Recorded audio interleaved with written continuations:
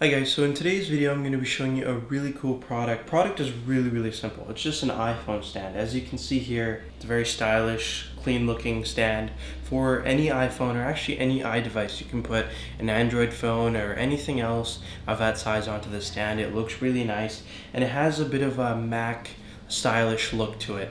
So I've just got this and I'm really excited about this product. It's really nice.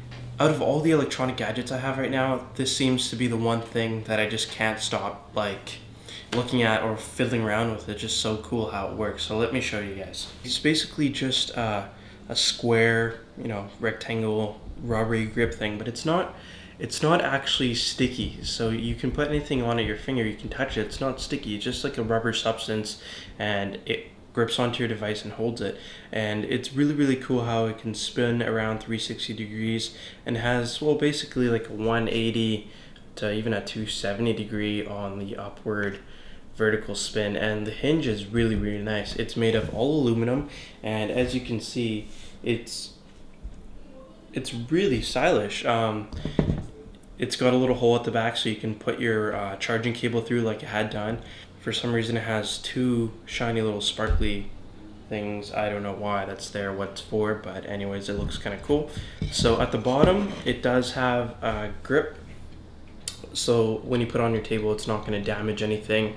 I got this for around $20, and now there's a company in the United Kingdom that makes it, and you can get it from them online, and it costs about like 15 pounds or something, and then you can ship it to wherever you are. I live in Canada, so it took a fair bit of time to get here.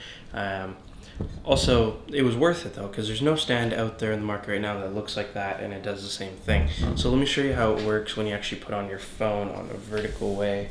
Okay, so let's say you have a stand like that.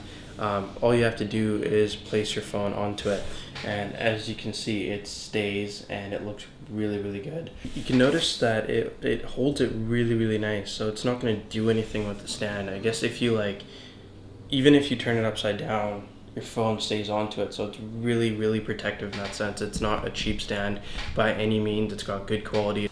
Okay, so I guess the main test when it comes to an iPhone stand is how nicely can you use it with it being on the stand. Is it gonna move around when you're touching the screen and typing? So the cool thing about this stand is it's very sturdy, so you can touch the keyboard and it's not gonna move. It's completely stable in the sense that it responds to your touch properly, doesn't move back. It's completely on your desk without sliding back or anything. The way it's made, it's great. And you'd think that it'd be heavy because it's made out of aluminum, but it's actually not. It's fairly light. You can pick it up and you'll see that it's really kind of light. Second cool thing is for, I guess, people that use their phone to make review videos, or if you guys do, you have a YouTube channel or something like that, you can actually tilt your phone up and then horizontally or whatever, you could even have it like this, and it's really stable. I guess it's more stable when you go like this, so you can actually type on it and it doesn't go down like this. So I'm just gonna test this out with my iPod Touch, saying that it has a bit of a curved back, and it basically says that it works for all devices. So let's just check it out. Oh, there you go. So no difference. It works really nicely. The iPod's there, it's not going anywhere. I could do anything with it. Well, yeah, it's not going anywhere. It's sturdy, I can type on it, do whatever.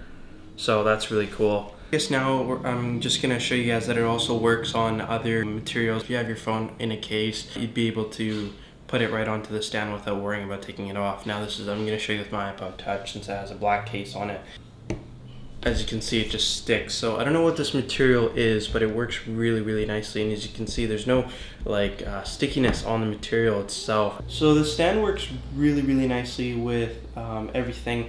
But if you have a Mac set up at home with Mac monitors and stuff, it'll really work nicely because it'll go together really well. As you can see, my MacBook Pro in the background really matches with it, since it's the same aluminum color.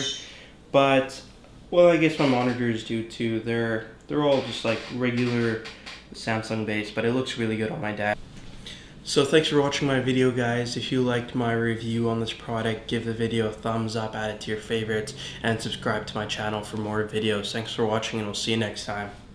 Hey guys, so today we're going to be taking a look at 6 of my favorite Cydia tweaks for the new iPhone 4S. A lot of these tweaks are just for Siri. In fact, there are a few that will work